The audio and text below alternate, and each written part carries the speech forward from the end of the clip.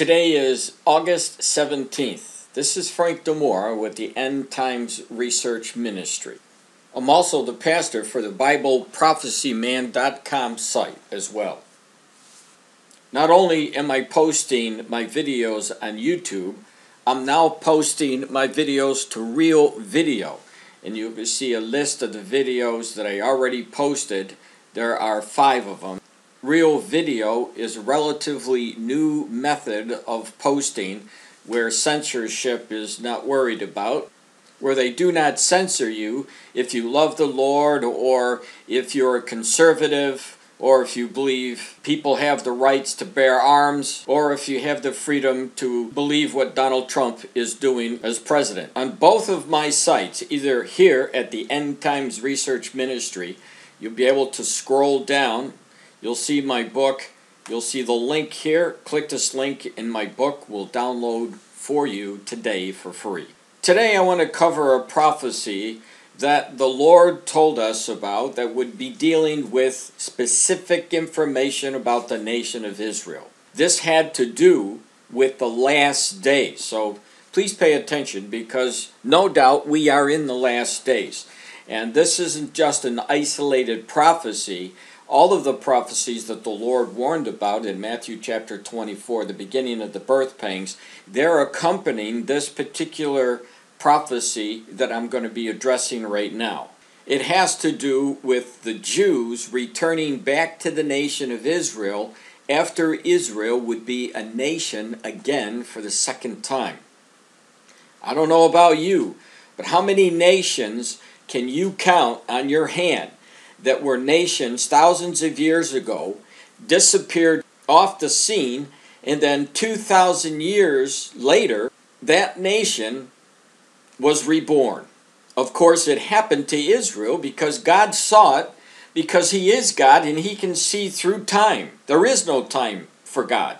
And so He gave us a warning that when you saw Israel become a nation, when you saw the Jews returning back to the motherland, you would know that you're in the generation that's going to see Jesus come back. That's really good news if you receive Jesus as your personal Lord and Savior. Take a look at the 2 prophecies in question. Number 1, this comes from Jeremiah chapter 30, verse 3.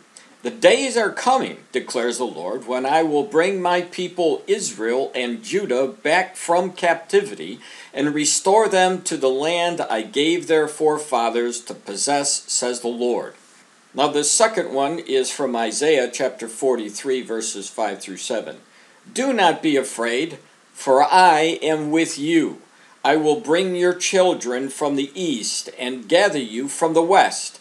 I will say to the north, give them up, and to the south, do not hold them back.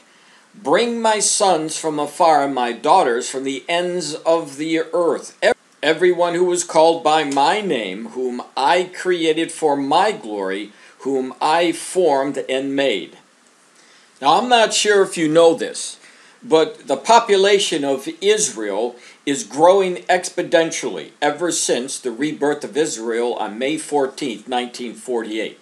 And once again, Israel Today, the news of August 17th, 2018, had the headline, Watch, 239 young Jewish immigrants joyfully arrive in Israel. These are Jews that left North America to go back to the motherland, in part fulfilling the prophecies that you just saw.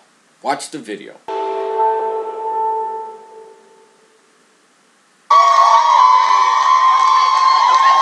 And we're here again at the Ben Gurion Airport, welcoming Jews coming home. This time 239 Olim, new immigrants, coming with Nefesh B'Nefesh from North America to Israel. And we're here to tell them, welcome home. We are so happy to be home. We love this country. Where else in the world do you get a reception like this? This is unreal. It's still unreal. And super.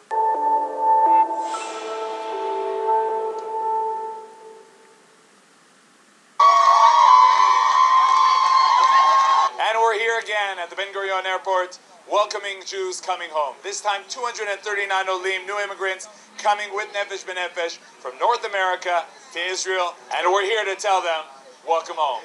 We are so happy to be home. this country. Where else in the world do you get a reception like this? This is unreal. It's still unreal and super exciting. How's it feeling? Amazing. Really amazing. We're very tired and very happy. We started talking about this 10 years ago when our oldest made Aliyah. So it's been a slow, long process, but we're finally here. We came from New York and we're headed home. Habaita to Yerushalayim. It's pretty good. Exhausting, but exciting. Exhausting, but we're here. We did it. When you're given the opportunity to fulfill a dream that the Jewish people for centuries had, if we have the opportunity, that you should take the opportunity and pursue it. It's amazing. It's like no other landing when we come to Israel. It's just amazing. We finally did it after thinking about it for 50 years. What are you looking forward to? Everything. Family. Israel. And a great retirement experience. We're Jewish. It's our homeland.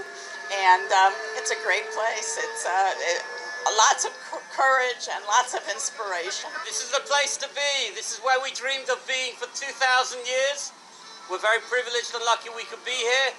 And we're very thankful to everyone for assisting us. And we're going to make it great. Why are you here? Because we're meant to be here. It's just amazing to be here. This is our real home. We always felt connected here because my great-grandfather made Aliyah right after Israel was created. So we kind of led us back here. We feel all the feelings, so overwhelmed, hopeful, excited, sad to leave our family, but it's a dream come true. I'm going to play basketball here professionally. Where are you going to play? Either Eilat or Tel Aviv. I'm Jewish. I want to reconnect with my roots. I've always been curious about Israel. My family supports me, so beautiful country, and I'm happy to be here. It's amazing. Everyone's coming together and coming to the homeland. It's the best feeling in the world. The Jewish people, we're told, come to Eretz Israel, and that's the story of the Torah, and we're trying to follow in that way. And we're really taking the future of our children to a totally different direction. It was, an American direction, and we're saying, no, we're going to move the ship forward towards Israel, and our grandchildren and great-grandchildren will be Israeli. The Jewish Virtual Library will give you the vital statistics, the latest population statistics for Israel. Now, has the Lord's word come to pass? Just take a look at this. It says, on Israel's 70th birthday in April 2018, Israel's population stood at a record 8,842,000. This is more than a tenfold increase compared to when Israel was founded in 1948. The road to the rebirth of the nation of Israel on May 14, 1948 wasn't easy. But they followed the road leading to the fulfillment of Bible prophecy. And literally hundreds of thousands of Jews from the north, east, west, and south have returned back to the motherland exactly as the Lord prophesied for the last days. Now, in retrospect, as we watch the incitements of anti-Semitic rhetoric and crimes increase throughout the world, watch in the near future as even more Jews living in other countries outside of Israel return to the motherland. As I said earlier, this is one of a whole slew of prophecies that were meant to happen at the same time, and it has only been fulfilled in one single generation, and that's the one you're in right now.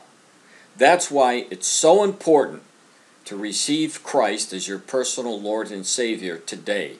Don't hesitate, because you don't know how much time you have left to give an account of your life to Christ.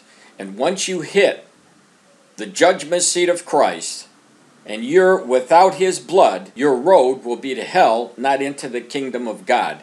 And the Lord has given us these prophecies because He wants you to make it into His kingdom. I know that the Lord will say, welcome home, if you receive His blood, His work on the cross, and His Son. This is Frank DeMore with the End Times Research Ministry.